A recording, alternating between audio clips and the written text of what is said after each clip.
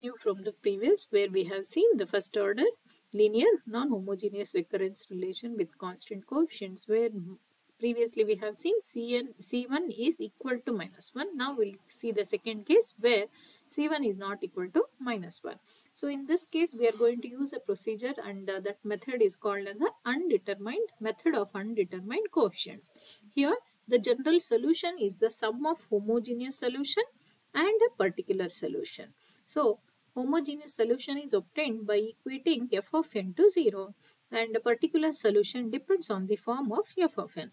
And there are two cases. First case where f of n and homogeneous solutions are independent. So we'll see what are the meaning of independent and with an example. And the second case where if f of n and homogeneous solutions are not independent. So here when it is not independent, they are same form, and when they are independent, they are different form. We'll see what are these independent, different form and same form in the next example. So first case where f of n and homogeneous solutions are independent, that is different form. So what is this different form? We'll see with an example. So here suppose the question is solve an minus 3an minus 1 is equal to 5 into 7 raised to n, where n is greater than or equal to 1 and a0 equals to 2. Here it is first order non-homogeneous with f of n equals to 5 into 7 raised to n. So we know that it is a non-homogeneous and C1 is not equal to -1. So it belongs to the second case where C1 is not equal to -1. And therefore the solution is, general solution is the sum of homogeneous solution and a particular solution. So let us call this as equation 1. And now how do I find the homogeneous solution? Is by equating an minus 3an minus 1 equal to 0. That is, by equating your f of n as 0, I will be getting the homogeneous solution. And we know that the solution of this homogeneous solution is an is equal to some constant a into 3 raised to n. So where a is some constant which we have to find at the end. Now to find the particular solution here, so you can observe here your particular solution. How does it, we say it is a independent here is, so you can see that your homogeneous solution is 3 raised to n and a particular solution is 7 raised to n. So both the 7 and 3 are different. That's why we write it as different form. So both are different. So therefore we say that f of n and homogeneous solution are independent. So an of p is of the form some constant b into 7 raised to n. What is the 7 raised to n? So this is my 7 raised to n, which is in the f of n form. So some b into 7 raised to n. So by substituting this particular solution an of p in the given recurrence relation, so what I get is an is equal to b into 7 raised to n minus 3 into an minus 1 is obtained by substituting b in n is equal to n minus 1 in this equation. So which will be b into 7 raised to n minus 1 is equal to f of n, which is 5 into 7 raised to n. So now you can observe here the common factor is 7 raised to n minus 1. So by dividing the whole equation by 7 raised to n, I will be getting here, you are left out with 7. So 7b minus, so this will be cancelled. So you will be left out with minus 3b is equal to 7 into 5. So you will be dividing by 7 raised to n minus 1. So you will be left out with 7 multiplied by 5. So which implies 4b is equal to 35. So b will be 35 divided by 4. Therefore, my particular solution will be, by substituting b value, I will be getting 35 divided by 4 into 7 raised to n. So we have a homogeneous solution and a particular solution. Now substituting this homogeneous solution and particular solution in equation 1, we'll get an equals to a into 3 raised to n plus 35 by 4 into 7 raised to n. This is my homogeneous solution. This is my particular solution.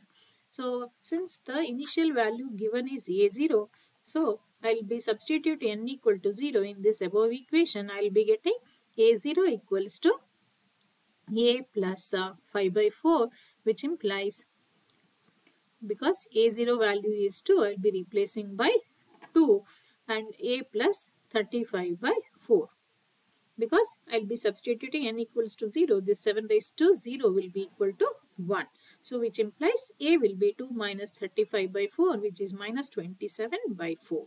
So therefore my an will be this is my an is equal to a into a is nothing but minus 27 by 4 into 3 raised to n plus 35 by 4 into 7 raised to n. If I simplify this 35, if I write it as 7 into 5, I will be getting, and this also if I substitute replace 27 by 3 raised to 3, I will be getting minus 1 by 4 into 3 raised to n plus 3 plus 5 by 4 into 7 raised to n plus 4 n plus 1, where n is greater than or equal to 0. So this is the final solution. So you can verify if you substitute n equal to 0, so you should get the initial value which is 2. So in this equation, if you substitute n is equal to 0, you can verify that you will be getting the value which is initial value of a0 equals to 2. So you can verify that. Next example. Here the question is, write the recurrence relation for towers of Hanoi and solve it. So we know that the recurrence relation for the towers of Hanoi is an equals to 2 an minus 1 plus 1. That is, we know that in the towers of Hanoi you have 3 pegs. So you want to transfer these n number of pegs from source to the destination. And the condition also you might be knowing it. So I'll just tell orally that you want to transfer these n number of pegs from source to the destination using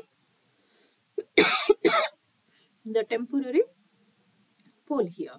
So the recurrence relation for transferring n number of pegs from source to destination is an equals to 2 an minus 1 plus 1. So where n is greater than or equal to 1, and when there are no pegs, the number of moves required will be 0. So again here you can observe it is a first order non-homogeneous, because here function f of n is not equal to 0. And it is first order because an depends only on its previous an minus 1 term. So here f of n is equal to 1, which is nothing but 1 raised to n. So since it is a homogeneous non-homogeneous first order linear recurrence relation with constant coefficients, so the general solution is the sum of homogeneous solution and the particular solution.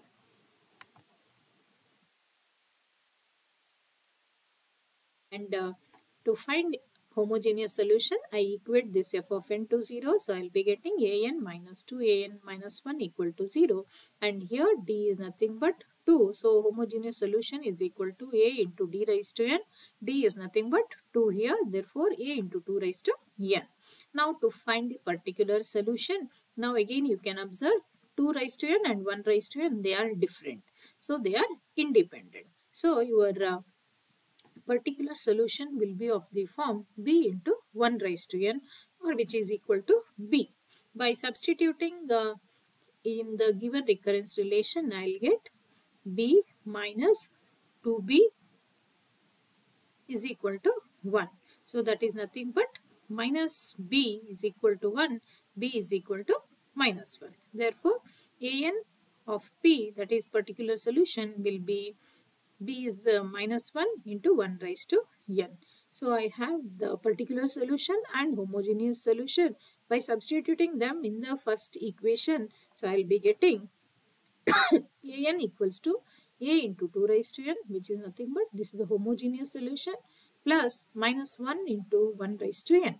So by substituting n equal to 0 in equation 2, I will be getting a0 equals to a minus 1, which is nothing but a0 is 0, so which is equal to a minus 1, therefore a is equal to 1.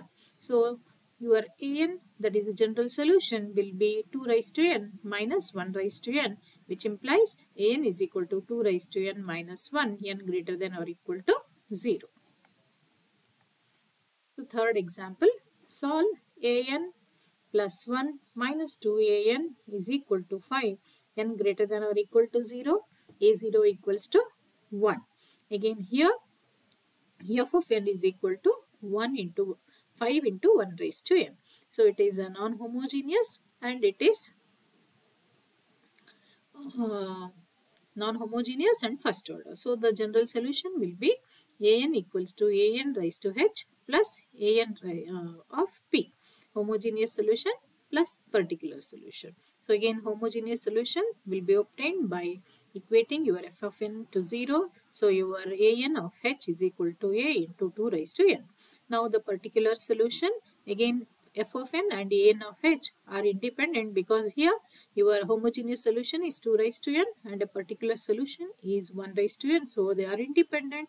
Therefore, your particular solution is of the form b into 1 raised to n.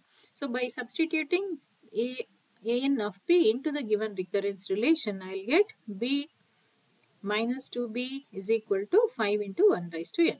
So that is p minus 2b equals to 5, which implies b is equal to minus 5. Therefore, particular solution will be minus 5 into 1 raised to n, which is nothing but minus 5. So by substituting homogeneous solution and particular solution in equation 1, I will be getting an equals to a into 2 raised to n minus 5. And since the a0 value is given, so by substituting n equal to 0 in equation 1, I will be getting a0 equals to a minus 5 implies 1 equals to a minus 5, which implies a is equal to 6. Therefore, an will be equal to 6 into 2 raised to n minus 5, which implies an is equal to 3 into 2 raised to n plus 1, because 6 I can write it as 3 into 2. So that 2 I can write it as 2 raised to n plus 1 minus 5 with n greater than or equal to 0. Thank you.